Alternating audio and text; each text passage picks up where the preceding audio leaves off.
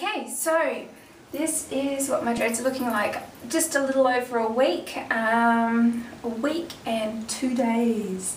Loving them. They are very time consuming in the beginning. I've been doing heaps of palm rolling, root rubbing to tighten up my roots because I didn't put any bands in when I first did my dreads. I've had to take some out because I realised my sectioning was really bad and I've had to separate a couple. So for instance, these two down here were actually joined. I've got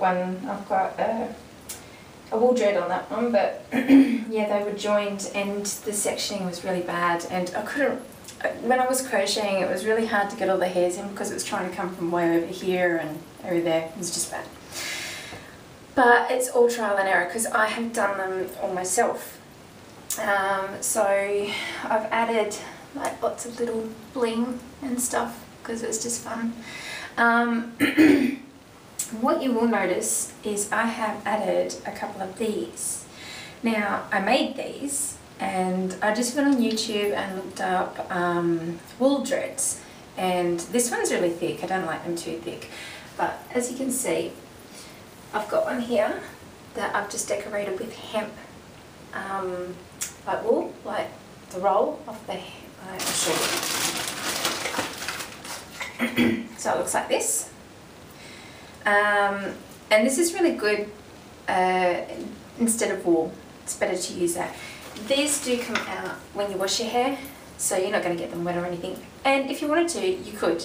You didn't have to. If you just can't be bothered and you're a bit lazy, you could add them in and not have to worry about taking them out. And the reason that I have done these is because my hair is really fine, and until it starts maturing and getting a little bit thicker with the dreads, which can take quite some time, it just didn't have a lot of volume to it, so it looked a bit funny when I was wearing it down.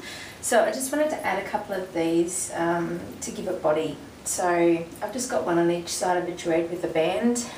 That one also, and here, and a couple underneath. So let's go around and have a look.